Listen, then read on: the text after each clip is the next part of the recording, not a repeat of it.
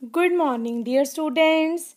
As you have already learnt how to read and write numbers. So today we'll discuss about successor, predecessor and the number between two given numbers. Like here you can see the homes of Amrit, Harman, Simran, Jashan and Aman. After Amrit, Harman's home is there. After Harman, Simran's home is there.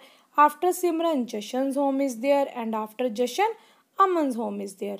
Now read by this side. Before Aman, there is a house of Jashan. Before Jashan, there is a house of Simran. Before Simran, there is a house of Harman.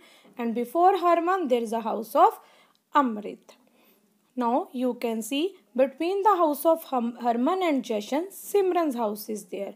And the same way between the house of Simran and Aman, Jashan's home is there.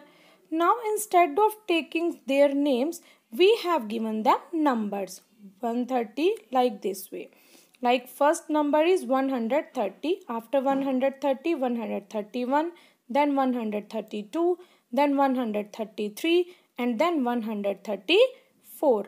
Now read backward counting. Before 134, the number is 133. Before 133, 132.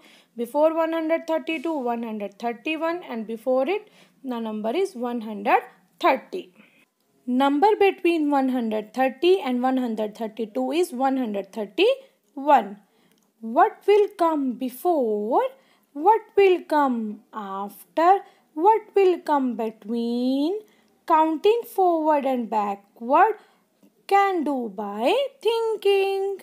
Now in your home you will see what is the number of that house which is next to your house and what is the number of that house which is before of your house. Thank you.